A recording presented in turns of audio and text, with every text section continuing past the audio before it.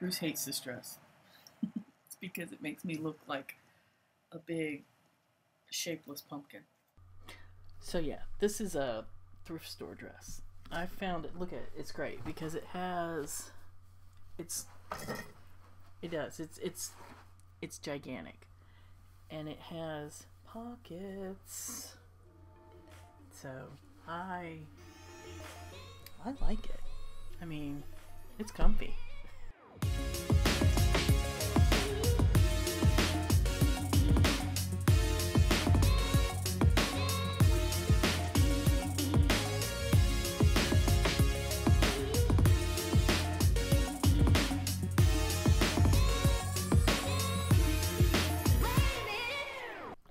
So, you know what? I decided I would show you those finished towels because I didn't really show you finished towels. I showed you where I cut them apart, but I ended up using my sewing machine to machine stitch these. And of course, I have little things where, you know, I rolled it and the fabric kind of moves a little bit when I work, kind of like a slippery satin or something. So I just did, you know, a little 1/2 inch seam, and here's my dish towels. Now, I think some people would consider this kind of a big towel. I mean, it's almost a yard long by, you know, I really don't know how wide this is. Right, let me try and measure it with this tiny little ruler. So there's 6 inches. 12,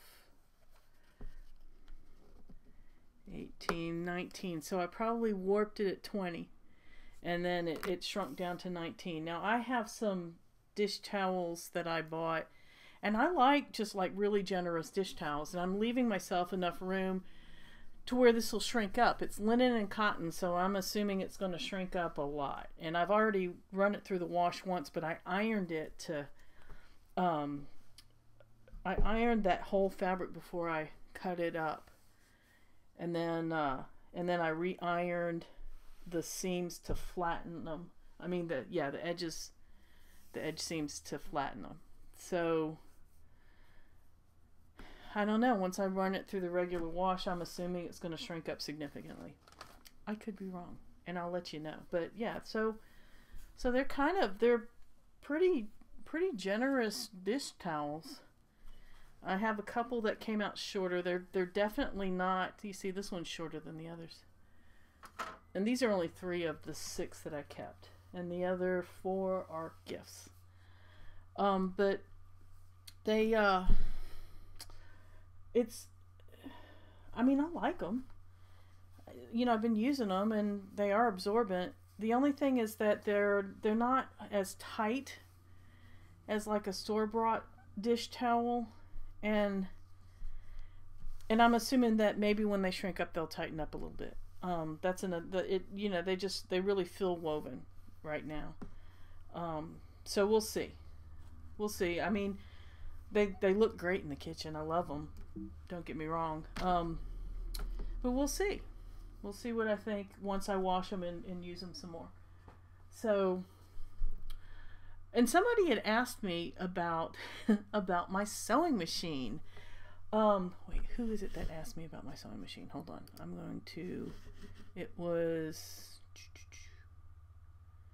Kathy. Kathy asked me about my sewing machine. And if if I was doing the right vlogging thing, I would go and clear off my sewing machine so I could be sitting by it. But instead, I'm going to put a picture of it right here.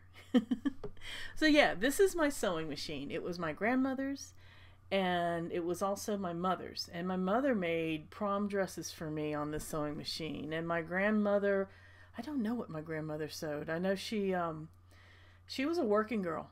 So she did some sewing, but she didn't do a lot of sewing. Now my great grandmother, Mimi, was a seamstress. She did my mother's wedding dress and all the bridesmaids' dresses, and she used to take on, that was her side gig. She would do sewing for a side gig. She'd make clothing. So so that's how my mom learned how to sew. So this sewing machine was, my mom gave it to me at some point during my young adult life when I was living in Birmingham. And it was great because I loved to sew. I had a little cheapy Singer that I got like at Walmart for next to nothing, like $100, maybe 150. I don't know how much sewing machines were back then. A plasticky kind of one, and it's the kind that when you press the pedal, that the table would shake with, you know, the momentum, and it had the cheap plastic. And my mom wasn't sewing very much, so at some point she let me have that sewing machine, and I think when they moved, into the house that they're in now, because I vaguely remember putting that sewing machine in my car by myself, and it came with the cabinet, and that's, you know, as far as I know, that cabinet's original to the machine. It has a little foot pedal built in and stuff. So that's been in the family for a while. And it's a great little workhorse of a machine. I mean, it's a Rocketeer, and it's got all the enameled parts. And so when I was in Birmingham, for some reason, as I was getting ready to move to Asheville, and this was in 2001, I decided that I needed to get a new sewing machine. And so I was going to get rid of this one, but I was going to keep the cabinet. So I donated that sewing machine to charity. I think I had a yard sale and nobody bought it. And so I donated that sewing machine to charity, and went and proceeded to look at other sewing machines. And everything else was kind of was cheap and plasticky looking. And I just figured that I would come across a different sewing machine. Well, this was like 3 weeks later. I woke up one morning, like shot up in the bed upright, and thought, what the hell am I doing? I gave away that really good sewing machine. All the sewing machines they have now are just made not as well as that Rocketeer.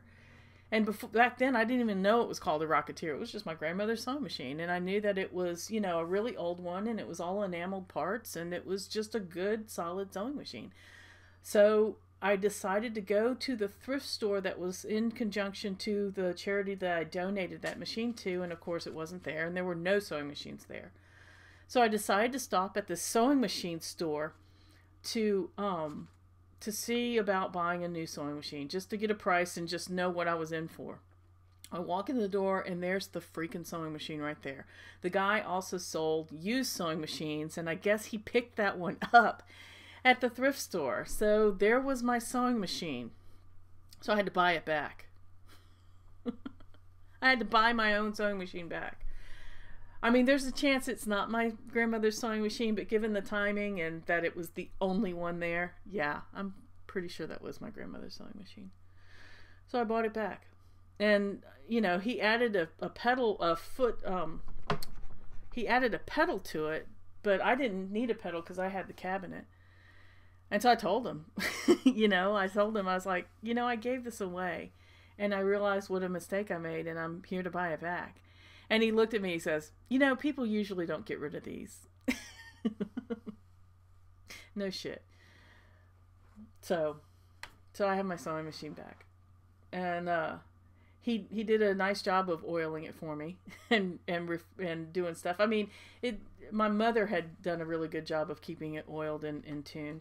And right now it needs a good cleaning, because when I was living at my other house was just really dusty and dirty, and it wasn't a very well sealed house. So I need to do a good cleaning to that sewing machine. But it runs great. It runs really good. And when I told the guy I had the original cabinet to it, you should have seen his face. It was like, oh my goodness. So yeah. So I dropped a couple $100 to buy that sewing machine back. But you know what? It was worth every penny. And I will never let that machine go ever again till the day I die. I will keep that machine. And actually, I've looked at other machines at the thrift store. There's a thrift store here near here in Durham called the Scrap Exchange. And they have some pretty good old sewing machines.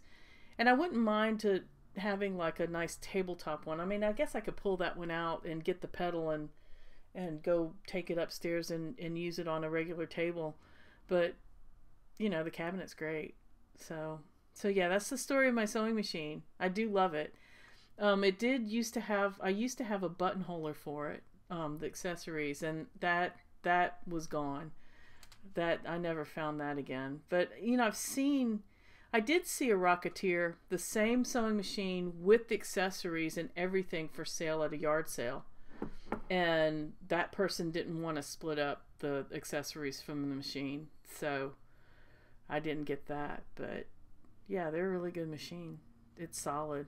It's real solid. I wish I had the like designer plates with it, and I wish I had the buttonholer for it. And I'll keep my eyes open. I mean, one day maybe I'll come across it.